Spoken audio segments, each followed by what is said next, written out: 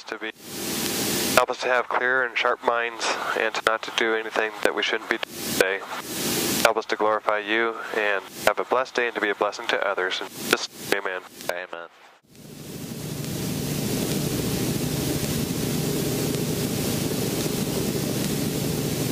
Feels good. Alright, sir, I just want you to do a throttle split on yourself. Okay. Remember, not a chop, a throttle split on yourself and make it to the spot we have predetermined many a time. So again, airspeed, green spot, airspeed, green spot, just making sure to always see that spot. Yep. And always adjust early on your slip. What you need to do, remember, you're raising your collective and going into a slip, so you actually need to reduce the collective if going into a slip. Yep.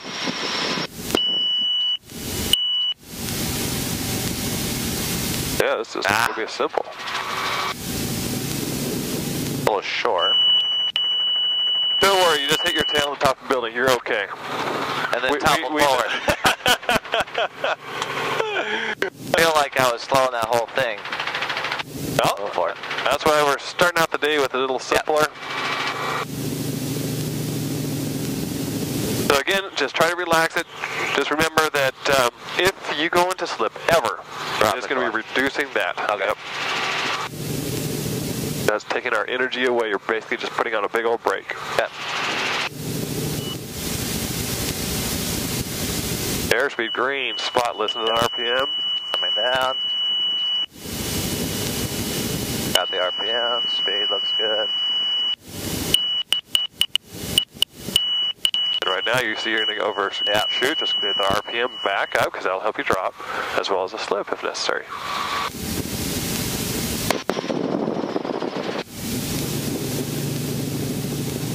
Should have done a little bit more. That's right. That's right. Governor lights on. Still operational. Yep, it's par for the course on this one.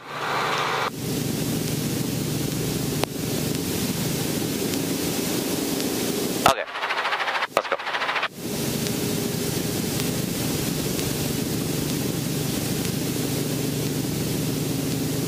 Guess we've blown away all of our dust. It's a lot better, isn't it? There we go.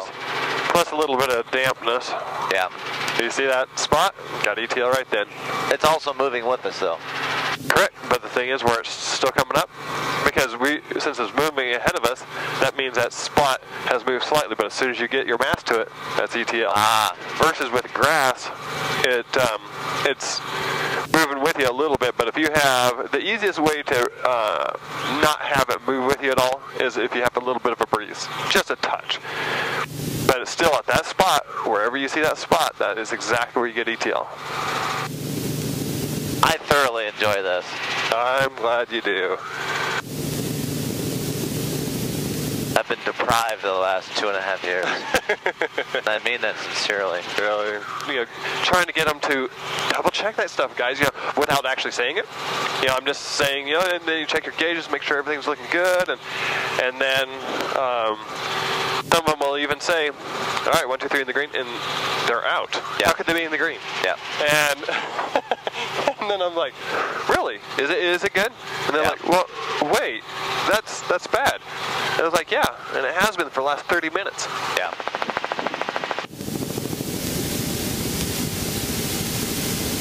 So make it happen early. Yep, there you go. There you go.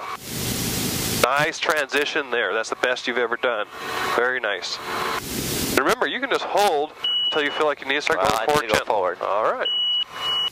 Remember, raise that collective, get that going forward. Going. That's true, because that really bites you to get going forward. That's right. I'm going to be short. But. That's right.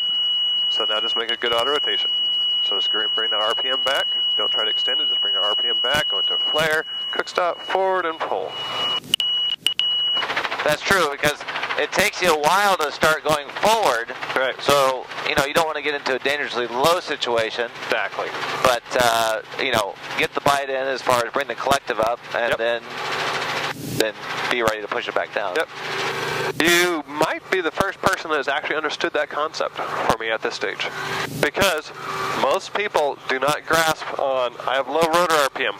Why am I going to raise my collective? Yeah. It's like you got to get that forward, that lateral movement. You just missed your spot. Yep. But you get that lateral movement going, and then you can control it as necessary and keep on going. But yeah. You can drop, mostly even out west in the States, man. I've personally taken a helicopter, R-22, and then had them pick the spot, and I tell them, okay, you tell me when I need to answer, because they're having a hard time comprehending some of this energy thing at the higher density altitudes. Yeah. And they told me when to go forward. We dropped another, 700 plus feet before we started moving forward, because they were so thin. In comparison, so it's like, now there's the difference. That's why you need to have that all figured out, where you feel your descent rate. Yeah. Feel it.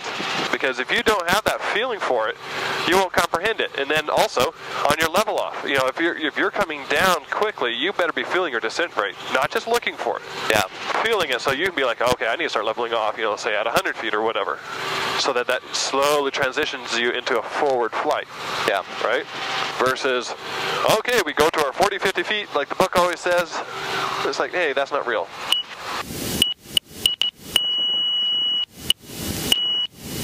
And again, as soon as you see you have your spot, bring that RPM up. Spot. Well, then bring your RPM up. That'll help you descend more, as well as your slip, only as much as necessary. But if you see you need to get down lower, do your aggressive slip up here. And then a moderate one down here. A little high RPM. Yep.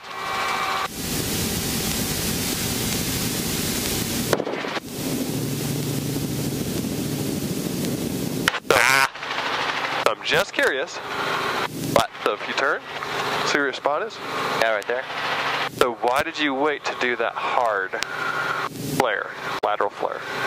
Because you would have been just right where you wanted to be if you would have just done that same flare you did earlier. So I'm just kind of curious on why did I wait? Yes, sir. Because I didn't. I guess I need to do it early so I can land where I need to be. There you go. Because what happened is, you were doing this gentle one, and then you waited until you went by and then you did the hard one. Yeah. So I'm just curious. I'm not trying to monitor. I'm just curious because you did when you did it. This is one of the best times you've done it. You actually got in. I felt actually a pretty good. Yeah. Yeah, that was the best one you've done so far. Is you actually were more in control and you made it happen. It's just you waited until you're past your spot. Yeah. Tail's coming around.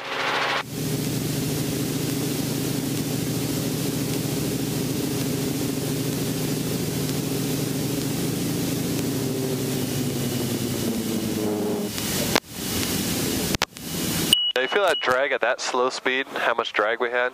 Yeah. Now picture at, 10 knots, which most people don't even touch down going that slow. And we felt how much drag. I think you'd be dragging and, I think you'd be... It'd be over. I mean, and that was touching down gently, that was touching, really. And this is on a dry surface. That's right. Not a sticky rice field. Exactly right. That's why I'm saying the physics behind it. Because simple math. You stop something here, you have your CG up here. It keeps on going. Yeah. Okay, I know I'm going to get there. There you go. Getting that RPM up first. And I'm going to slip and bring my speed back a little bit. I got the RPM there. And I'm still going to blow it. So what would you do here? Just really go, okay, because that's going to grab your RPM. Yeah. I forget that really acts like a big brake. That's right. Now it's just easy peasy, right? Yep. Now it's just simply, You're finish it off. doing this, right? Finish it off, come forward, and you're set. And you can go on the go. Okay. Yeah, I need to just take off, direct over this.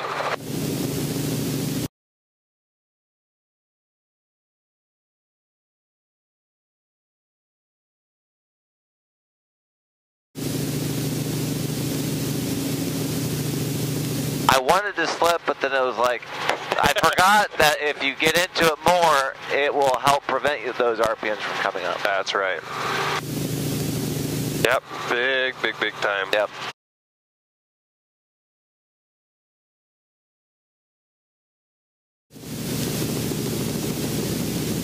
Start feeling the shutters. Yep. I'd go now. All right, pull your power, off and forward. There, you didn't quite descend 20 feet. What do you think of that technique? It works, right? Pretty simple. Pretty simple, and it's nicer than even descending 200 feet, isn't it? Yeah. Also, if you're doing a long line, your long line's 100 feet. Yeah. Have you done much of that? Not a lot, but I sure like it. Yeah. All right, let's do it again. Yep. And be a little more aggressive on your tipping off, because remember, you're tilting and blowing that column of dirty air away from you as well as pulling yourself off. Okay. Maintain this heading. Feel the shutters. Yeah. I'd go now. Okay. So that one was about a 10-foot reduction. And I didn't even really pull. I didn't even keep my power in there either. You pulled some, but not as much as you could have. Yeah. I think we've got some time. I see them. Yep. So let's make it work out to our spot. Get the speed. And since we have altitude, do we need to keep our RPM down? No. All right. I just like hearing the horn. Hey, that's fair enough. And remember, since you have time, correct it early so you don't have to make anything aggressive at the end. Well, I can go ahead and just... There you go. You can just take your time back here. Just yeah, that's true. There's no point to go forward. Yep. RPM's high. I'm going to start working towards my spot. Good choice. And one thing you can do when you get your airspeed back, when you see you're still high, get it back slowly. Okay. Like 30, 40, slowly. Are you going to make your spot? Yeah. Okay.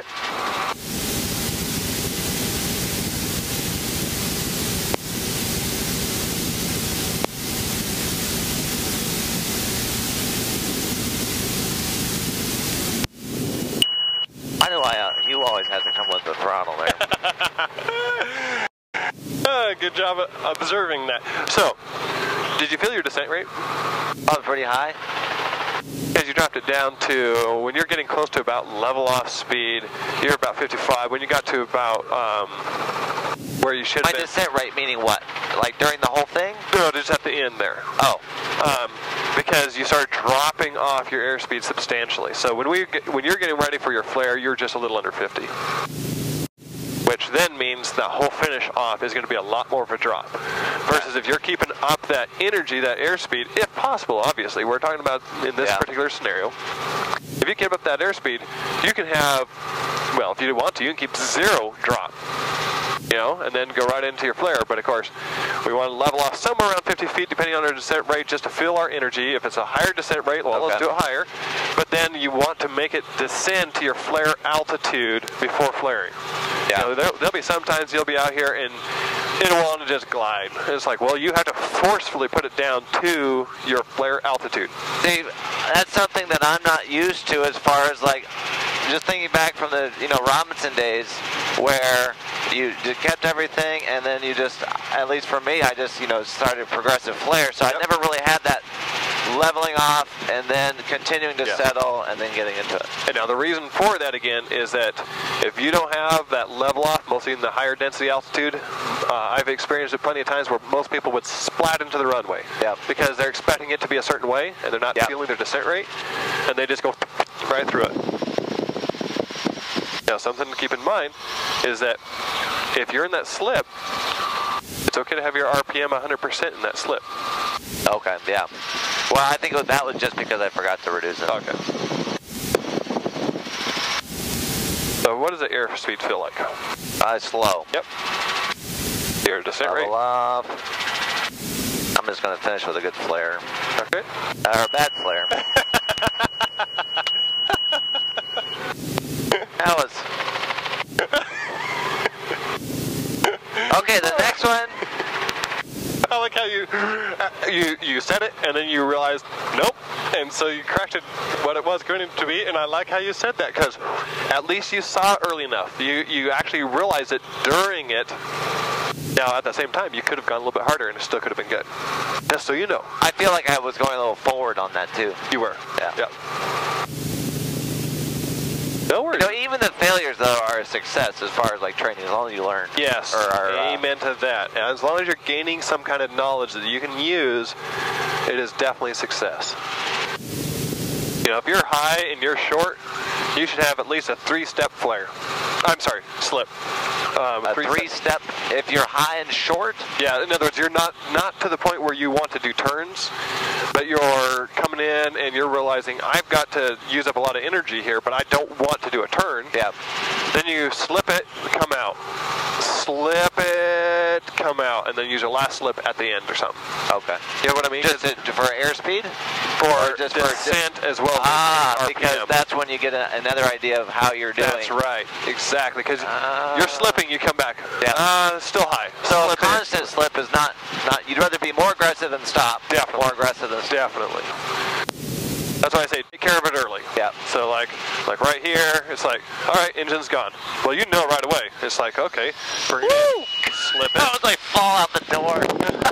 Slip it in, come out. Yeah. Look at it. It's like, all that. Yeah. You know what I mean? Okay. If I wasn't wearing a seatbelt there, I would have gone out the door. Hey, it's required to wear a seatbelt.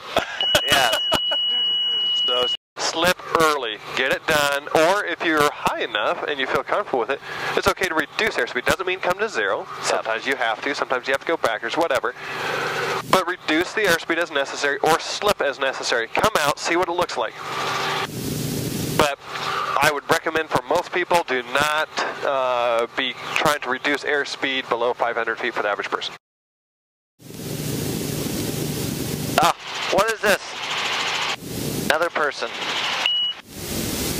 Good My choice. goodness. Good choice. Your goodness too? Don't you hate these Ford engines?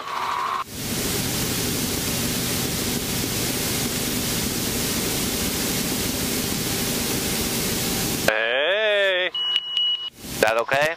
Yes, sir. Level out. And bring it in. I should have done a little bit more aggressive there. Yes, sir. Congratulations. That was probably the best one you've done far as the being on the more complicated side. I just failed the other ones. But it would have been made. It would have made it a lot easier for the rescue personnel to retrieve our bodies. Yes. Because why complicate it and have our bodies out in the tree somewhere? Exactly. Now you're realizing, oh man, I'm way too long. Slow it down, and then be like, okay, now just slowly come out early. Don't die for it. Just start being like, okay, I'm a little high still. 10 knots, 20 knots, 30 knots, 40, and it's like, okay, now I can start coming back into my full speed. Then you can have a slip. But if you try to all of a sudden die for it, now you have all this energy and realize I'm still close. Yeah. Versus, you're kind of stuck. Yeah. Versus if you just slowly pitch it forward, and it's like I'm still high, but I'm slowly pitching it forward. Now I'm slowly getting up to my 70 knots, let's say. And all that matters is have around 70 plus knots for ease. I'm not saying it's a necessity, but for ease, have 70 plus knots on your level off. Whatever altitude you have to level off for that day, try to have around 70 knots by that time. That's not a have to, but I'll tell you one thing, it makes it a lot easier.